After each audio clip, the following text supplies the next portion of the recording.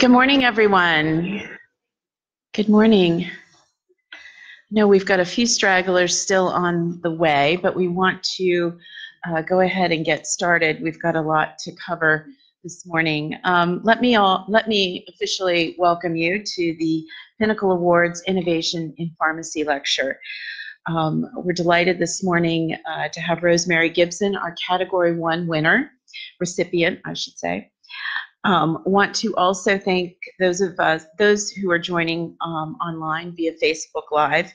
Today's lecture will be available on our Facebook page, the Foundation's Facebook page, and on the Foundation's website for those who would like to share this lecture with others or access it after this morning. We'd like to give special thanks to our sponsor, Merck, for making this morning possible. Now I'd like to introduce today's lecturer, Rosemary Gibson. Last night, Rosemary, as I said, received the Pinnacle Award for Individual Career Achievement, and we're thrilled to have her here this morning to deliver her lecture titled Our Medicine Chest. Rosemary is the Executive Director at the Hastings Center and Perspectives Editor at JAMA.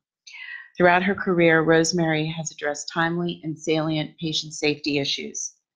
She is author of China RX, Exposing the Risks of America's Dependence on China for Medicines, and the title Wall of Silence, The Untold Story of Medical Mistakes That Kill and Injure Millions of Americans, as well as many other books and articles, and has been behind the scenes to help shape our healthcare dialogue.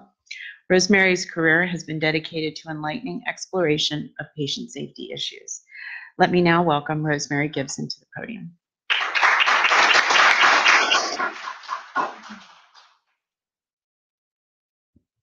Good morning, everyone. It is really, really delightful to be here. And I just want to welcome those who are watching this by Facebook. Hello. We're delighted that you're joining us also. I want all of you to know that it was such a delightful evening last night. I see this place as almost like family now. The work that you do and your focus on patients and patient care is really extraordinary.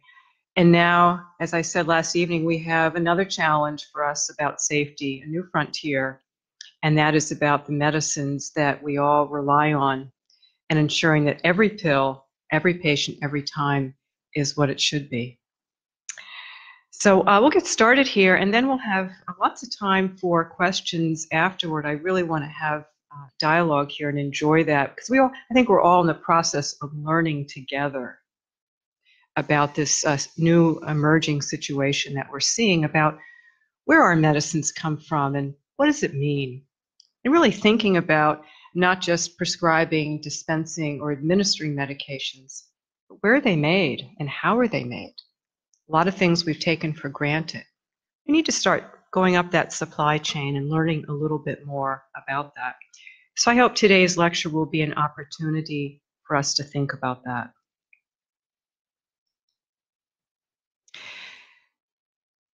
As pharmacists, you're all about patient safety, and patient safety is all about trust. Trust is everything. And I'm motivated in so much of the work that I do in realizing that the millions and millions of patients every day, they're betting their lives that we get it right. Every person, every pill, every time. And how much goes into that to assure it is extraordinary. That's our obligation as professionals to help patients get the right care, every person, every time. Been an increase in drug recalls over the years. It's quite profound. And in the news, there's a question about carcinogens in Zantac. Valisure, an online pharmacy, tested products in part because the co-founder's daughter was prescribed the product. And they're an online pharmacy, and they test everything before they sell it. What a concept. That's probably what we should be doing. And it doesn't cost that much. Now, there's been a lot of media reports about this, about the carcinogen in Zantac. And I'll show you these media reports. But I just heard from Valisure early this morning saying that carcinogens were not in the product. but it's how the body metabolizes Zantac where carcinogens become present. So you as pharmacists will have a far better understanding of that than I. This is Valisure and their homepage, and I have no financial interest with them. I just think it's fascinating. They're a startup on the Yale Science campus started by two young leaders and who've had, one of them started the company because he was taking medications for an illness and something just didn't seem right. So now with their training, they're hiring people who are testing. They put a petition, citizen petition to the FDA, and you can read that very small print there, raising their concerns about Zantac and generic products. Concern about the level of carcinogen. Again, they clarify that it's not in the product, but more in how it reacts in the human body. Valisure shared its results with the FDA. It called for a recall of all products, generic and brand.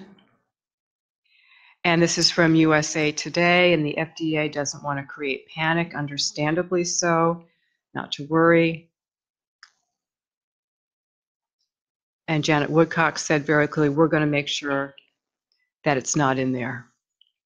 And I think of the heroic efforts that the FDA does every day to deal with products from a global market in an increasingly challenging environment. So we have to help make their job easier to ensure quality medicines are what's on our pharmacy shelves. So how did we get here? That's the subject of 3 years of really tough research to figure out what's going on in where our medicines are being made. What were the factors that created the present situation? This is a schematic showing the transition that's taken place from the 1980s about the global supply of active pharmaceutical ingredients, chemical intermediates, and raw materials.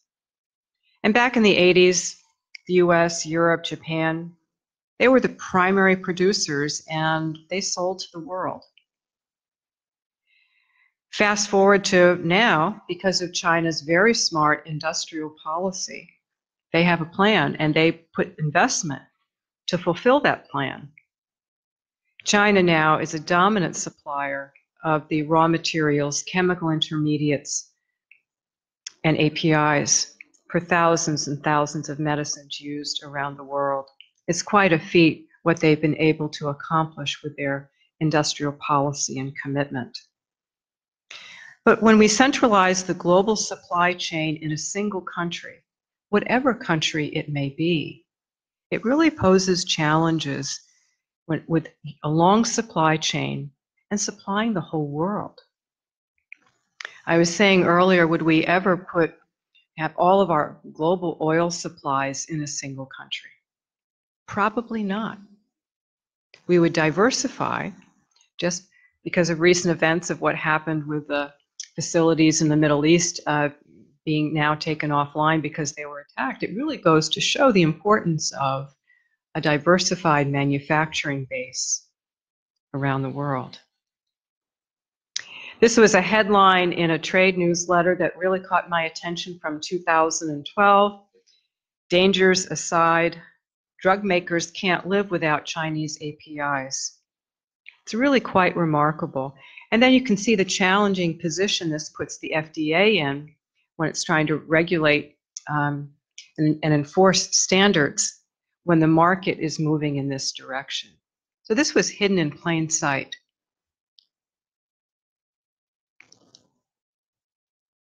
One of the fascinating discoveries while writing China RX is how did we lose the ability to make penicillin or lose our facilities that make penicillin?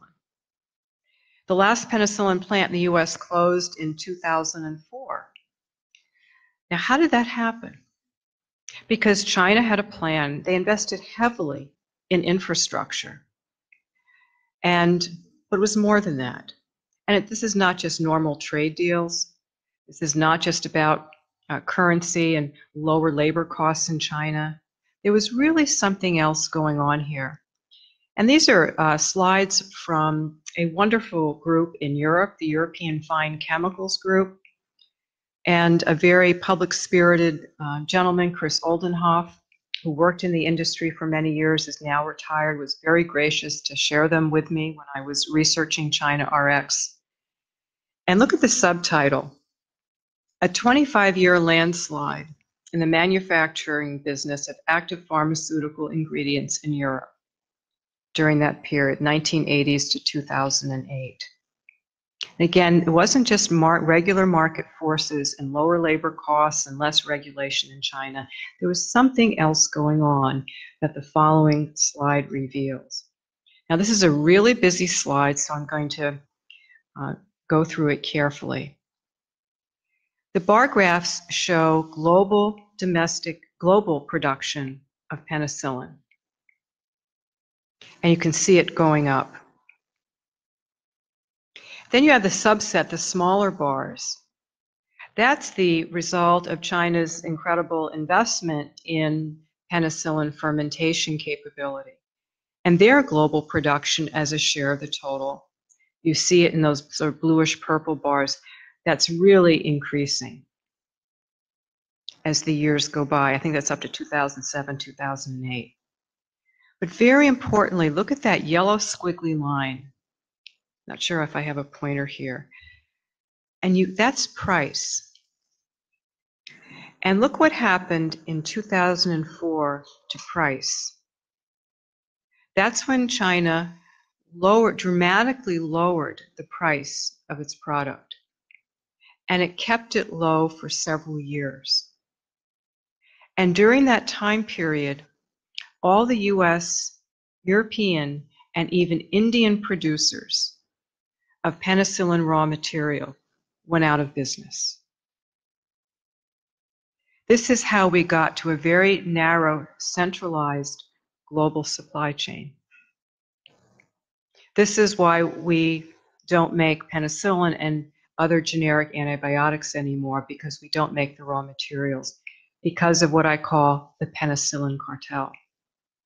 What's the cartel? You have a handful of companies, and they control the price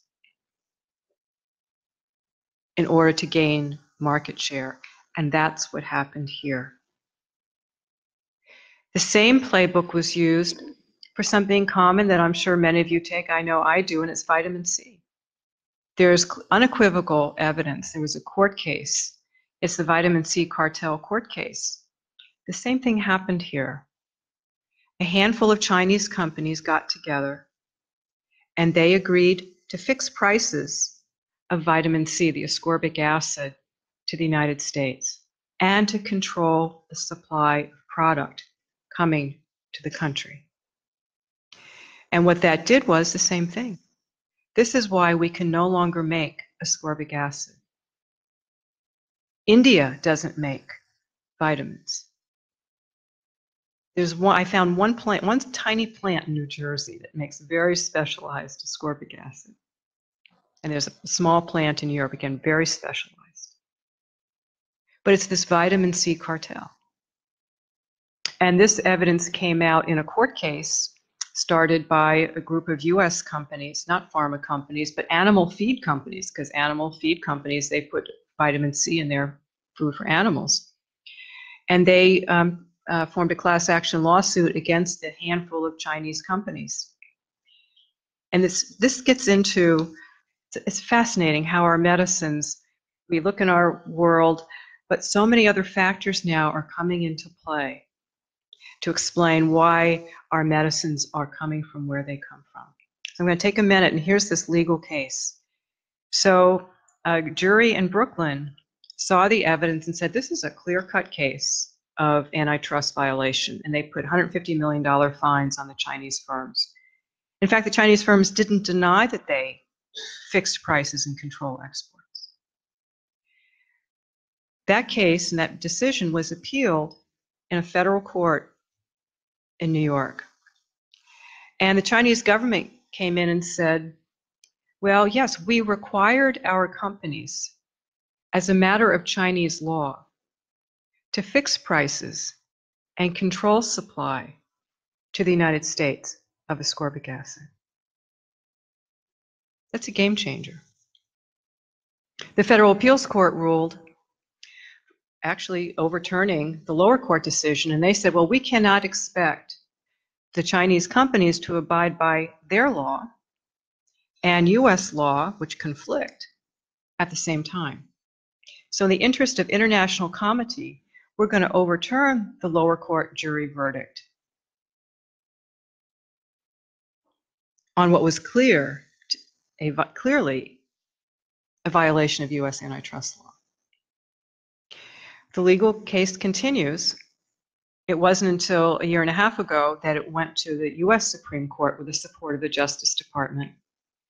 And the Supreme Court reviewed the case, and they sent it back to the lower court saying, you need to go back and look at this and not put so much credence in what the Chinese government said, that it was a matter of law. That was a year ago, and we're still awaiting that decision. And I share this with you to show this is what's happening to our medicinal products.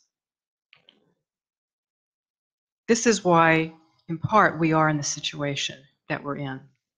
This is why we have virtually no manufacturing capacity to make generic antibiotics for common conditions.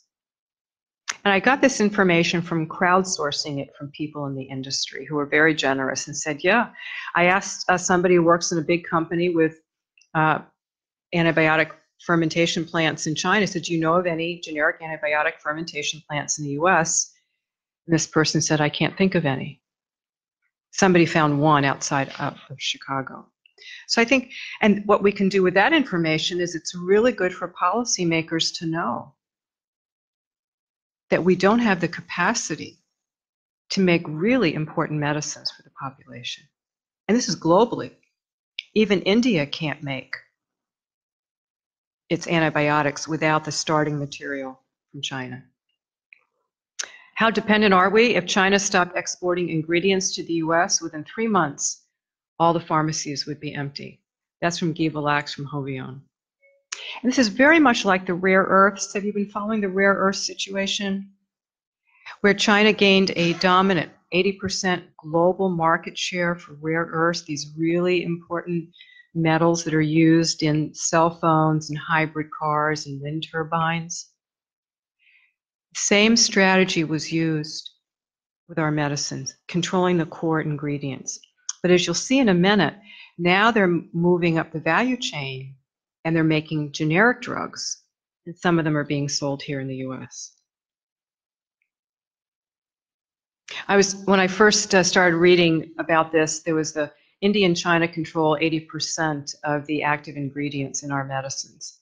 But then when I realized that India depends on China for about 80% of the chemical intermediates for the APIs it uses, that was a game changer for me. So I changed it to now China controls about 80% of the key ingredients in the world's medicines. And unless somebody can come up with a better number, this is what I'm using. And I talk about ingredients, not just API, but the chemical intermediates. And this was confirmed by those who work in the Indian industry. But again, we're all learning together here. And if anybody has, even better information that we can inform policymakers and all of us so we can make good decisions, I think we have an opportunity to all share and learn together. And again, China is moving up the value chain to achieve dominance in generic drug manufacturing. It's part of its Made in China 2025 plan. China doesn't use that term anymore, but the plan hasn't changed. And this just shows the circle of how it's moving up to production of finished drugs, from the raw material, chemical intermediates, API, and then finished drugs.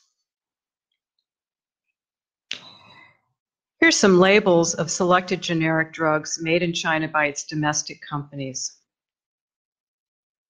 Here's the antibiotic doxycycline. And this comes from the National Library of Medicine, their drug labels that the FDA shares with the National Library of Medicine. The website is called Daily Med. A chemotherapy generics buying from China, antidepressants, birth control pills, Alzheimer's, HIV/AIDS. This nevirapine was the first generic medicine made in China by a domestic company and sold here in the US.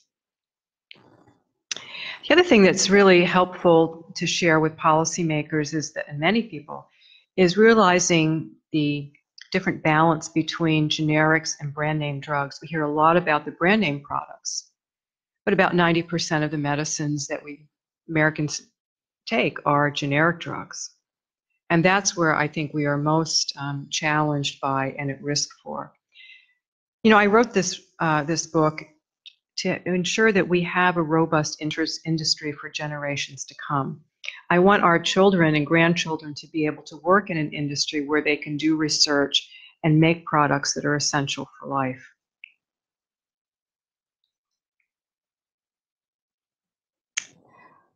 One of the concerns that I think we have as a country is that our manufacturing base to make generics is collapsing. The API base is collapsing. I asked someone, so how many API manufacturers do we have in the United States, and at least for generics, and it's really quite small, but we need to somehow put more fine tuning on what that really means. Who's making APIs? What's their capacity? Here are the top 3 generic companies and largest by sales, and things are rapidly changing in that market. I've heard from a number of sources that both of the 2 large generic companies, Teva and Sandoz, that they're considering dropping 50% of their products. Again, we have to take what we're hearing out in the marketplace to really understanding what is truly going on in terms of our generic drug supply, not just APIs. And Pfizer announced the opening of its global generic headquarters in Shanghai in May 2019. As a customer of medicines, I'd want to know, so what does that mean for where our medicines will be made in 5 years? And these are the other generic drug companies, a slide that remains unfinished. I see this as a puzzle that's, with all the knowledge that we have in the field, we need to put all the pieces together. These are much smaller players, as you can see, compared to the prior ones.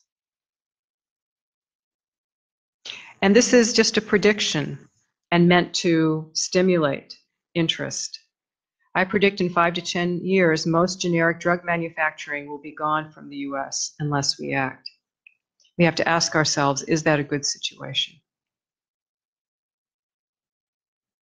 Do we want to ensure we have some capacity to make generic drugs? And if so, which ones are high priority? And if it's not us, how do we ensure a diversified manufacturing base? This is clearly a national security imperative. If you think about it, whoever controls medicines, you control the world. Food has been used as a weapon of war, World War I and World War II, and medicines can certainly be used as leverage in a time of war or just in a time of geopolitics. Even India is concerned about the leverage China has over it in controlling the source of its chemical intermediates to make the APIs it uses for its very large generic industry. China's dominance is indeed global. This is a Dutch public television documentary, which if you want to see it, I think it'd be really fascinating to understand the impact of this around the world. This aired in February, and this is Chris Oldenhoff, who worked in the European Fine Chemicals Group for many years and is now retired. And the message is Europe is as dependent on China as is the US. And a quote from the documentary, now we're afraid that China will do things to deprive us of our medication. And this is not a country that's in a trade kerfuffle with China. It's all about the leverage.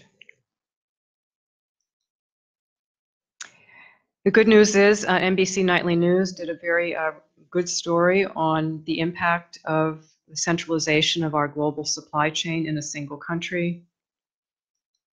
The US-China Economic and Security Review Commission had a landmark hearing on July 31st of this year, and the Department of Defense testified. This is Mr.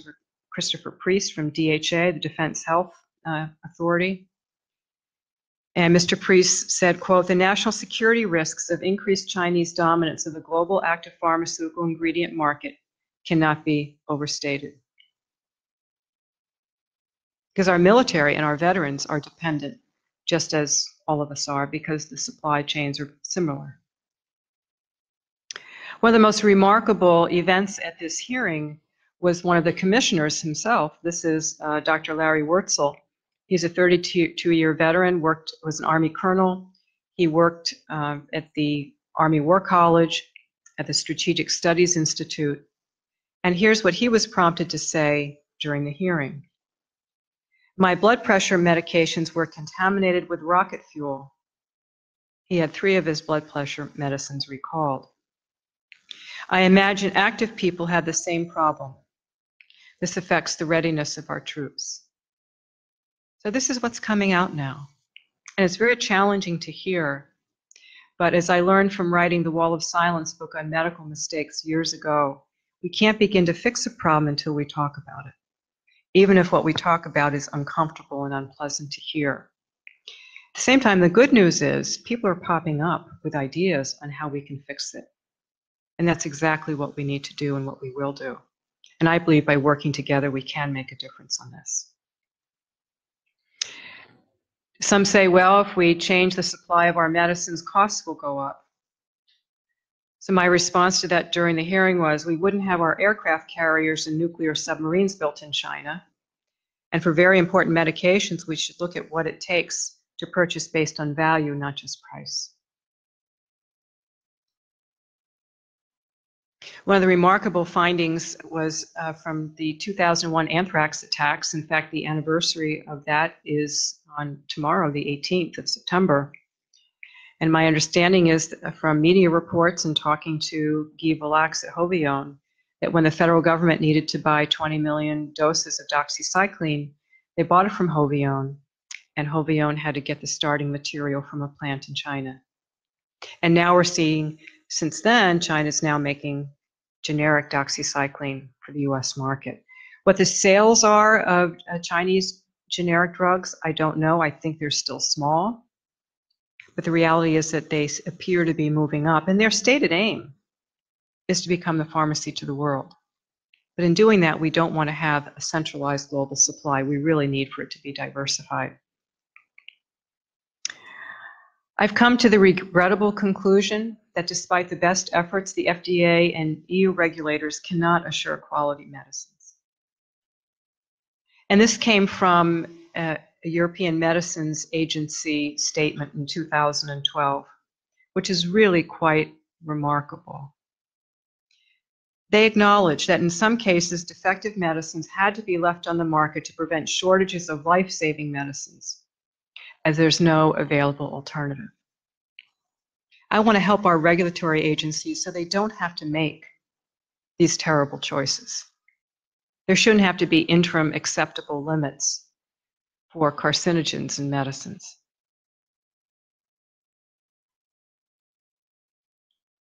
And continuing with what the EMA said, in some cases of non-compliance with good manufacturing practices, the ability of regulators to take action against a manufacturing site was restricted in order to avoid product shortages. Again, the terrible choice. This was an inspection report by a European regulator about a Piptazo plant located in China. It failed GMP, but the product was still allowed to be sold because of concerns about a shortage. This is why we need to diversify our manufacturing base, because we don't want to have substandard medicines on our pharmacy shelves. There's a reason, and I said to Susan here a few moments ago, when I had the opportunity to visit USP, and I looked at the history of the thousands and thousands of people over the years that created the standards for what medicine should be. We have to honor that work and do whatever we can to ensure that products are made to meet those standards. Patient safety matters.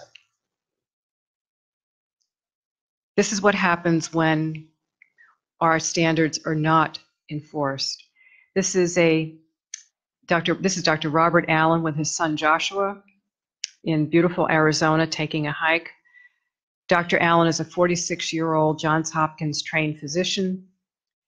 And late one night, he walked into the Mayo Clinic in Scottsdale. He knew he had a stomach ulcer that he self-diagnosed, and it was hurting. So it was time to come in and have someone take a look. So it was late at night. They kept him overnight. And in the morning, he got several doses of heparin.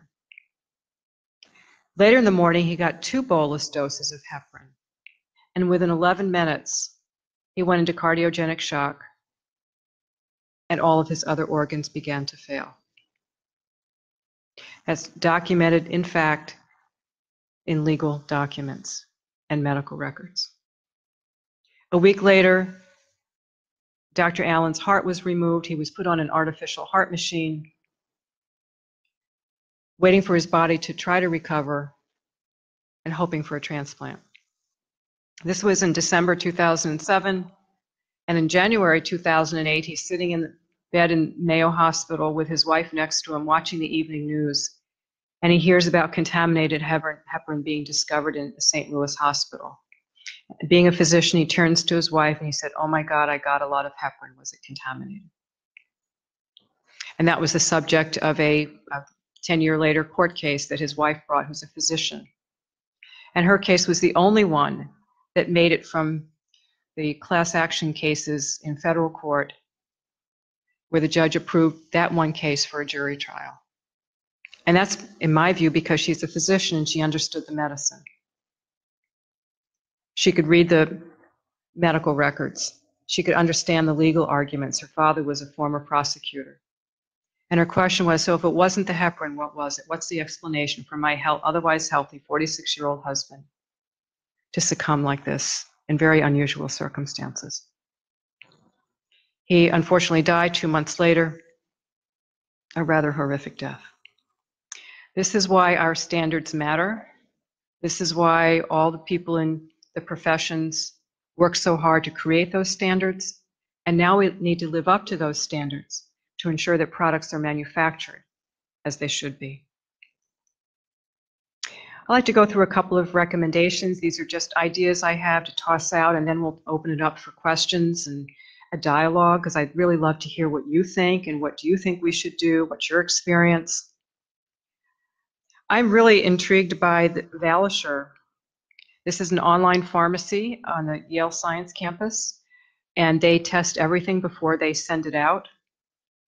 They test 3 batches of each product, and they find variations. They found that more than 10% of what they've tested don't meet standards. And what they test for is primarily the active ingredient, the inactive ingredients, and dissolution. This is a certificate of analysis that comes with a Valisure product. And what I love about this, and I think I caught it at the bottom of the COA, is it's signed by the person who did the testing. So you have a point of accountability that somebody is putting their name on the line saying, I tested this, and it's a medicine that meets standard. That is certainly very reassuring. This was for a valsartan product. And I think if we had more of this kind of testing, it would begin to change the market very, very quickly and raise expectations among the public and also among manufacturers that the other way simply will not stand. I've been calling for a whole of government review of where we are vulnerable, to assess those vulnerabilities in terms of our supply chain for medicine, and to make recommendations to ensure resilience and an unfettered supply of quality medicines. I got this idea from the Defense Department, which was asked 2 years ago to do what was called a defense industrial base report. Here's new language, industrial base. What's industrial base? It means our infrastructure, say, to make generic antibiotics, the fermentation plants. That's industrial base. So the DoD did that for its industrial base and found that a lot of the components in the equipment that it uses, like night vision goggles, There's a certain component of that that comes only from China. The fuel for certain equipment that the military uses, a component only comes from China.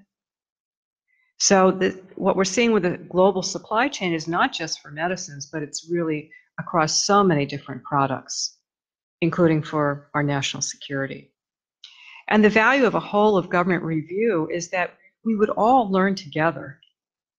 A lot of people would get up to speed on our vulnerabilities, and we'll begin talking about, well, what should we be doing, and coming to consensus. Again, I think independent product testing, every batch, and public reporting of the results. And again, I'd love to see the name of someone attached to that. I think that could really be helpful in sending a signal to the market. And finally, we might want to think about targeted federal incentives to diversify the manufacturing base. We have to ask the question, are there some products for which we absolutely need some degree of domestic production capability? And if so, what would that look like? I'm intrigued by the continuous manufacturing technology that is still at a pilot stage. I went down and visited Virginia Commonwealth University on their biotech campus. They are making 1,000 pills of ciprofloxacin, in my lay language, in a box, in a lab, in 24 hours with continuous quality control. How do we take that technology to scale, commercial scale? So I will stop there. I appreciate your interest in China RX. I want to be clear that I took no money from anybody to do this. No one paid me to do it. I did it because I care, and we donate proceeds to good causes. So I hope you'll share it with friends and colleagues. This is for all of us, for all of our health, the health of people we care about, for our country, and truly for the world. And that's my email address, and I hope you won't hesitate to reach out. So I'm going to stop there, and we'll have some time for questions. And again, since we are broadcasting this on Facebook, we ask you to use a microphone. And not just questions, but comments and reactions and your ideas on what we need to do. So if you want to say your name, that would be great. And if you want to stand up so we can see you. Dr. Gibson, thank you for your lecture. I'm Michael Hogue, a member of the APHA Board of Trustees. There are so many directions that your research and that your investigation could really take us in terms of America's pharmacists and which directions we could go in from a policy standpoint. It's hard to know where to start with all of that. So I'm wondering if you could, thinking about the nation's pharmacists and the American Pharmacists Association, if there were one really critical area, policy area that we needed to focus on, what would you say the one most important or most critical thing would be? I think the first place to start, and thank you, Mike, for that great question and for your leadership here at APHA. I think the first place to start is just knowing where our medicines come from and what does that mean. And I think by doing that, it can help explain why we have shortages. I'm not satisfied with, oh, well, there's a problem at the plant or we can't get the materials.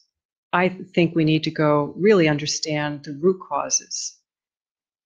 So on the front lines, they'll have deeper knowledge. And when you're at the bedside, when you're at the front lines, that's where innovation and ideas and solutions come from. And we need to hear from pharmacists about what policy should look like. So I think it's important before we begin to think about policy directions, we just need a broad-based understanding of it, of where our medicines are coming from. One of the recommendations in China RX is a rethink about our medicines. I think particularly for generics, they've been viewed as a commodity to be purchased on the global market at the lowest possible price. I say we're buying our generics like we buy t-shirts. And is that really the way we should be doing it? I can tell if a t-shirt is no good, and I can go to a shopping mall here this weekend and look for the cheapest possible t-shirt. And I can find it, And even if I go store to store to store to save, 25 cents, I can do that. And I'll bring it home and it might last, a few washings in the washing machine, but then what? Then I have to go buy another one. We need a different mindset about our medicines to view them as a strategic asset, like we do food, like we do oil and energy supplies. These are medicines. These can make the difference between life and death. We're talking about medicines to treat superbugs. We're talking about last resort antibiotics. So I think we need a little rethink about the beauty of what it is that medicines are, and to treat them with the respect that they deserve in how we buy them and how we view them. And I think this notion of hammering down on price, we want to have affordability. But if you hammer down too hard on price paid to people making things, it's going to break. That's why quality is broken. That's why we're seeing what we're seeing. So I think we have to respect this manufacturing process and what it takes to make high quality medicines. So I'd love to hear your thoughts too. Rosemary, hey, Brad Tice, Board of Trustees, current president. It's been great to see such as the forum on policy that you mentioned on July 31st, some of the NBC report, some of the others that have come out there. Do you see momentum from that? Do you see follow-up from that policy committee or a review on the 31st, or do we expect anything more to come from that yet? Yes, Brad. In the Washington Post last week, there was an op-ed written by interestingly, the chair of the House Intelligence Committee and the chair of the House Ways and Means Health Subcommittee. And in that op-ed, they described the national security implications of our pharmaceutical supply chain. And that was clearly informed by the events at the China Commission. And in that op-ed, the two authors described how they will be holding joint hearings on Capitol Hill in the next couple of months. So I'm really delighted to say that this has gotten the attention of people here in Washington and certainly people around the country. I think it's a good thing. I think it's also fascinating that the national security angle is one that has really helped propel this. Great. And I would add that just so you may already know this, but for others in the room, this is a policy topic for our House of Delegates this year and will be addressed at next year's House of Delegates. Wonderful. Well, we need good ideas. And you on the front lines and in your work around the country, this is what we need. How do we solve this? And it won't be any one solution. It'll be multiple solutions at the national level and elsewhere. And I have confidence that we can begin to fix this. It took us 25 years to get in this situation, so we have to be patient. There is no silver bullet. We have to be patient and come up with really wise ideas for the good of our supply of medicines and what's on our pharmacy shelves. Thank you for your lecture. It was wonderful and eye-opening. I'm Nikki Hilliard. I'm also on the Board of Trustees. My question also is, in your research, what other areas of cartels, as you call them, were developing in China? I know the steel industry is one that we've heard of course, the pharmaceutical industry. What other areas is China also building this dominance? That's a great question. I think we could put rare earths in that category where you undersell based on price. I think it's the general playbook. It's how you take out global industries. And that's why I use the penicillin cartel and vitamin C cartel with the data, just to illustrate that. So I think it's really the MO, the modus operandi, for really disrupting and dominating entire global industries. That's why when you go into the big box stores or a lot of other places, so much is being made in a single country because of that cartel strategy. Thank you for the question.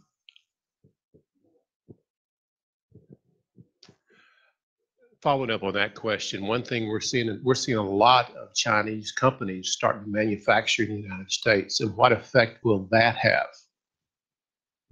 Well, I'd love to hear from you. Tell me more about what you're seeing, and tell us who you are too. I'm Joe Not a pharmacist, but Ah. I'm Joe Hilliard, not a pharmacist, but an engineer, and I mainly design industrial facilities. And we're seeing in the South, we're seeing a lot of Chinese companies come in, make investments. We're seeing a lot of it right now is mainly clothing. I see. Are you seeing any medicine-related investments? Not here. Okay. Not here. Not in our area. Oh, there's no question that direct investment in the United States in many different sectors is taking place. Look at the purchase of Smithfield, which is the largest pork processor in the world, a venerable Virginia company. And one of the things to think about there is we know that pigs are a source of pig intestines, which is the raw material from which heparin comes from. One of the recommendations I put out just for conversation at the U.S.-China Commission is there's a group called the Committee on Foreign Investment in the United States, and they review the security implications of foreign investment in different industries. To give you an example of what they did recently, there's a group, Patients Like Me, which is where people share their data about their chronic health conditions. It turns out there was a Chinese investor that had a significant ownership share in that company. The Committee on Foreign Investment in the United States reviewed it and said that Chinese investor needs to sell its share. So one of the proposals I put out there is that the Committee on Foreign Investment in the United States needs to review the purchase of Smithfield, not for food security, but national health security. So we can ensure that the 15 million hogs that are processed every year, that those pig intestines can be used for production of heparin for the United States. Because right now we don't know where that goes. And just about that purchase, it's fascinating. This was a $7 billion company. And the Bank of China lent the company $4 billion in a 24-hour overnight loan. So what's happening is that companies are not just competing with Chinese companies, they're competing with the Chinese government. And that's what makes it challenging for companies in any industry to be able to succeed when they're dealing with a very different competitor in the marketplace. But thank you for your question. We need to be looking at a lot of things.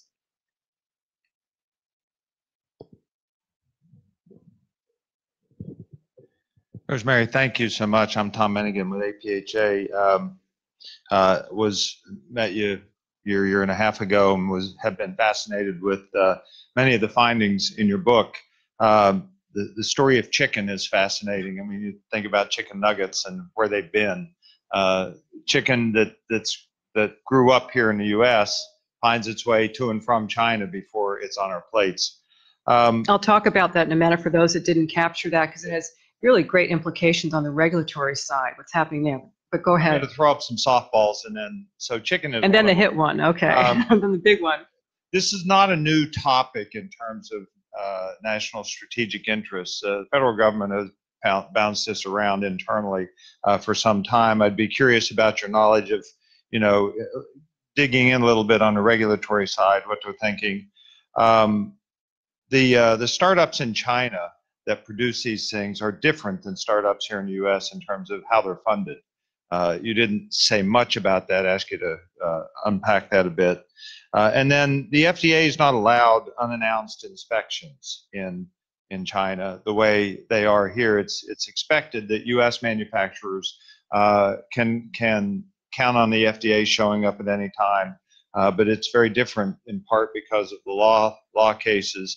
I think there's someone in this room who was involved with FDA work in 2008 related to unannounced inspections and the spool up by FDA to be able to better police the world market and how they've been challenged to do that. So you might talk about those things a bit. Thank you. Thank you, Tom. There is an unlevel regulatory playing field for manufacturers, as you say.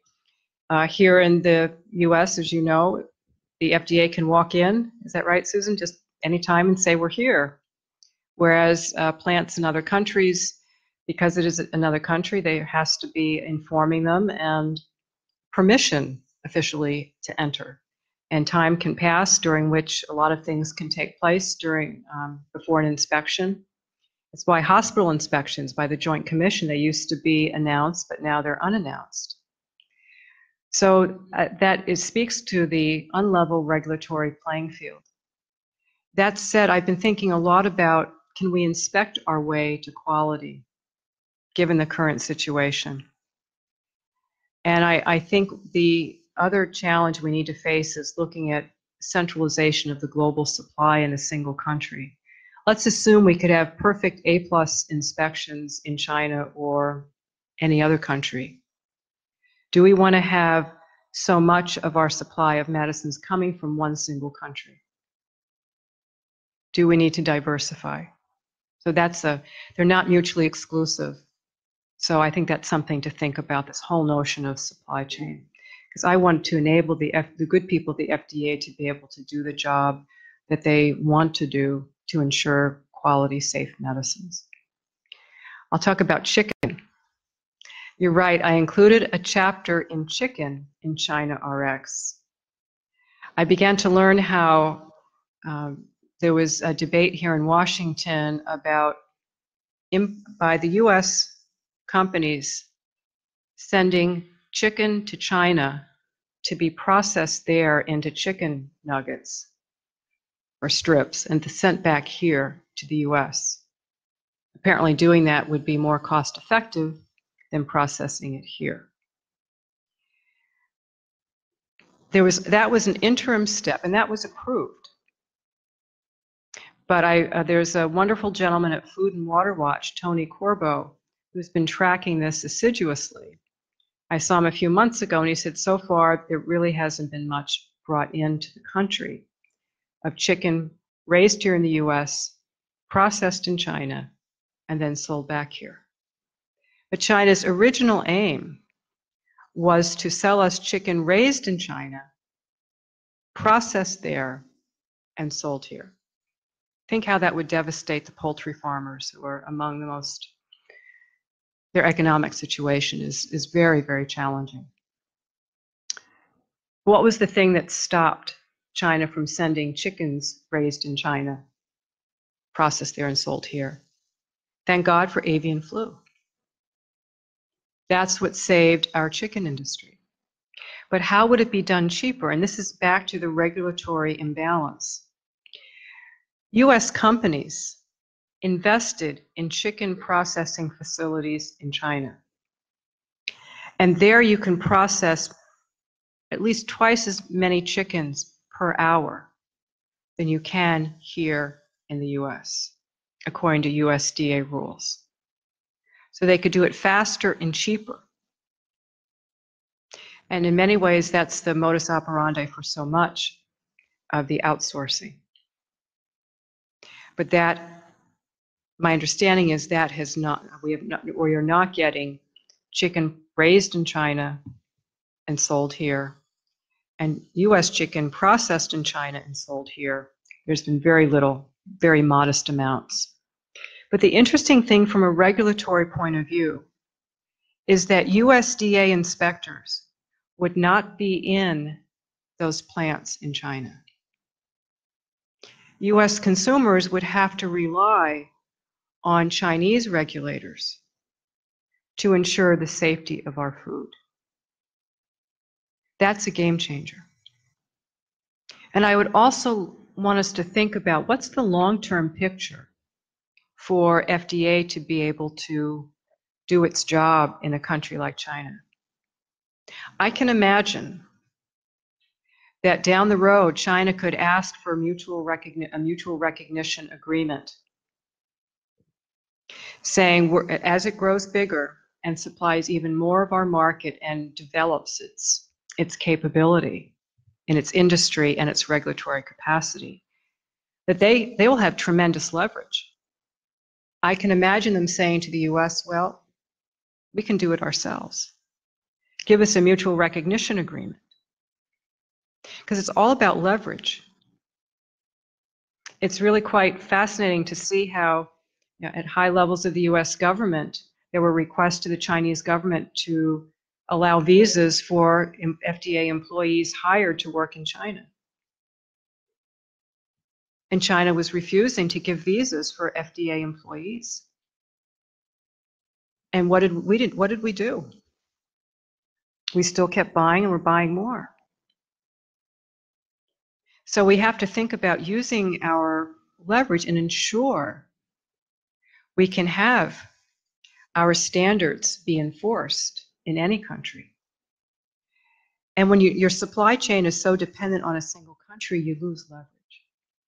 You lose leverage not just in terms of market share, but in regulatory oversight. So, thank you. Oh. Yeah, okay, we'll do one final question, and this is from the Facebook Live. So this question is from Lisa Cavella Scholes. The question is, when we look at national security, our food supply has always been considered. There is a seed registry to regrow our farms. Is there something similar for drugs and the APIs we would need should we have to reproduce drugs in the US again? Thank you, Lisa, for that question. It's a really great question, brilliant. These are the kinds of questions we should be asking and talking about. One of the creative ideas that I've heard is there's good people talking about what if we use continuous flow process to make API here in the United States, with incredible technology, to create a library of API to stockpile it so it can be used. And my understanding is, I'm not an expert, but I hear from the experts that the API lasts longer than the finished drugs. So what if we created stockpiles of API in the United States for essential medicines? What do we think of that? So thank you for the question. That's exactly the kind of thinking that we need. So I think that ends our Facebook show today. Thank you all for coming, but don't go, because we're going to follow up with just one or two things before we end this morning. So thank you all for coming, and thank you for the reward.